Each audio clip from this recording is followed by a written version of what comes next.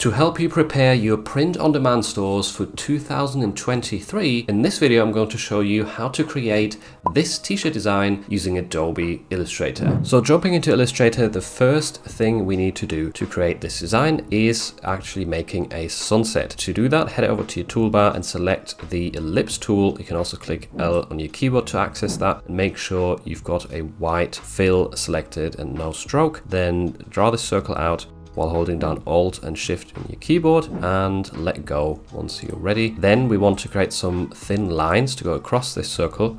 And for that, we need the rectangle tool, which you can also access by hitting M on your keyboard. Once you've selected that, change your fill color from white to black and just start drawing out a thin box across the top of this circle like that.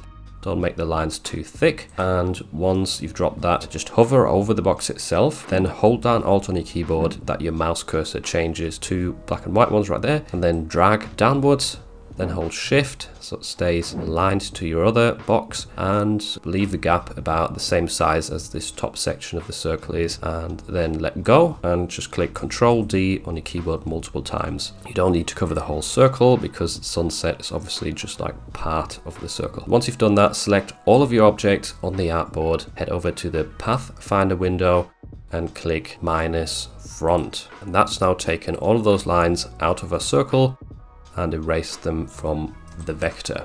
Now I'm going to use the direct selection tool to select this bottom part of our circle and delete it because we no longer need that in our design. Now it's about time to actually add a silhouette onto this sunset. And because the goal is to create a retirement design, it would be quite suitable, in my opinion, to add some sort of palm trees and a bit of an island or holiday vibe, because that's very suitable for retirement t-shirt designs. And I'm going to use a pre-made graphic here, which I found on Creative Fabrica. There's a really nice set on there with the perfect sort of graphics for this topic. So I will leave a link to that set in the description down below so you can follow along. You can typically join Creative Fabrica for free for 1 month. So once you've dragged that into your main design file, you're going to want to adjust it so it covers quite a bit of your sunset. I like to line up a big chunky part of the graphic like this bit here at the bottom with one of the lines right there. I think that looks quite nice. Yeah, we want to try and have this quite big on the sunset so it stands out. Once you're happy with the size of it, just select the palm tree graphic itself, then hold down Shift,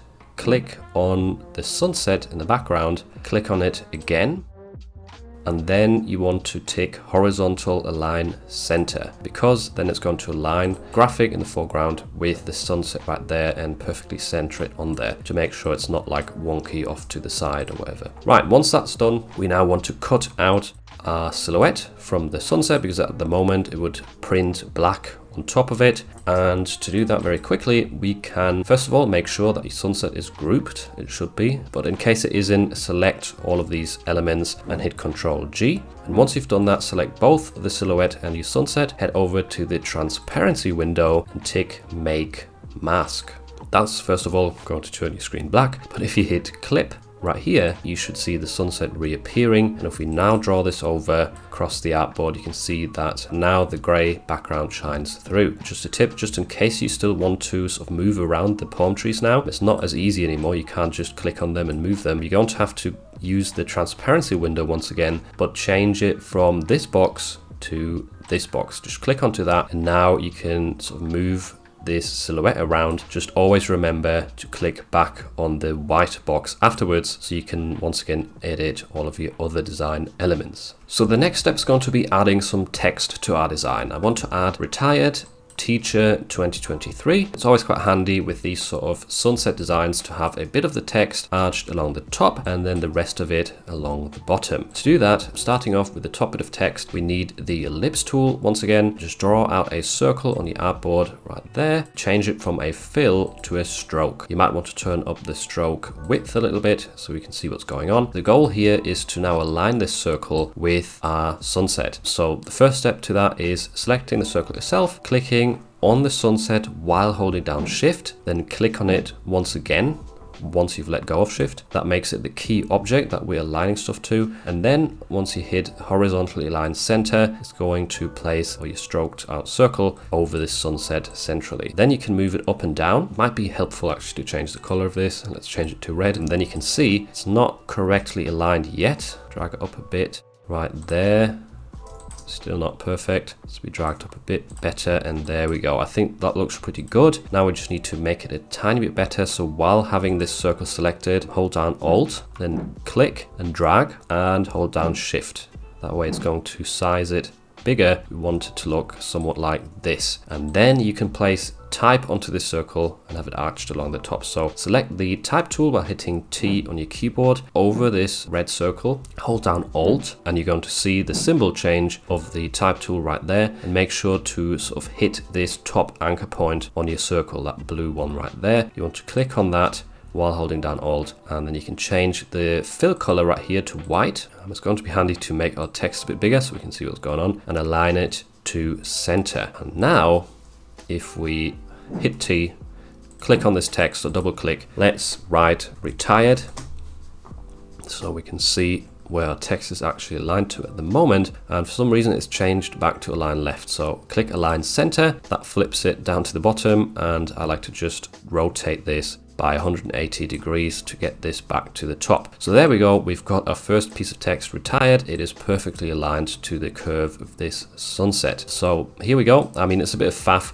doing this, but once you've done it once, you can quickly use this template for other designs as well. You don't have to do it from scratch every single time. Default font is obviously quite ugly, so we're going to select Chunk 5 regular. I quite like this one, the print version, which has a bit of a texture, and it's a free font as well, which I'm going to leave a link to in the description. So there we've got retired. Now we want to also add teacher below this. So use the type tool once again, just click underneath the sunset, change this color to white, and we're going to use another free font for this, Good Brush. Change this from Lorem Ipsum to teacher. There we go. I'm going to size this up so it matches the width of the sunset better, like this, and duplicate this down by holding down Alt, dragging, and holding Shift as well so it stays aligned. And then we can change this piece of text to 2023.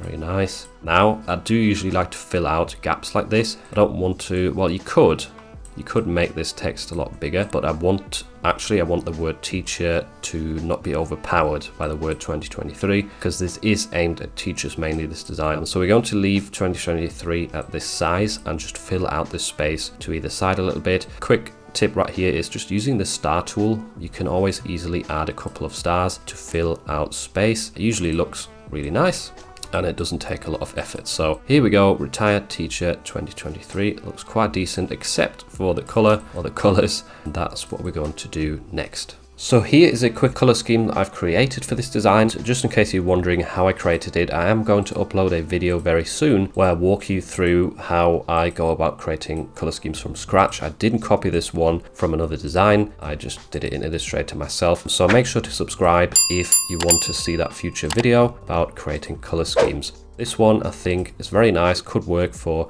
both men and women who are getting retired, so it's fairly gender neutral. It has a very nice sort of vacation feel to it. I'm going to make the words retired and teacher colored in the lightest shade of this sort of beige, just because I want those words to stand out. If you wanted to make it this darker green, for example, I'm like, yeah, it looks nice. I do think that looks quite pleasing, but it's not going to stand out as much. And since this design is for a retired teacher, we do need those words to definitely stand out.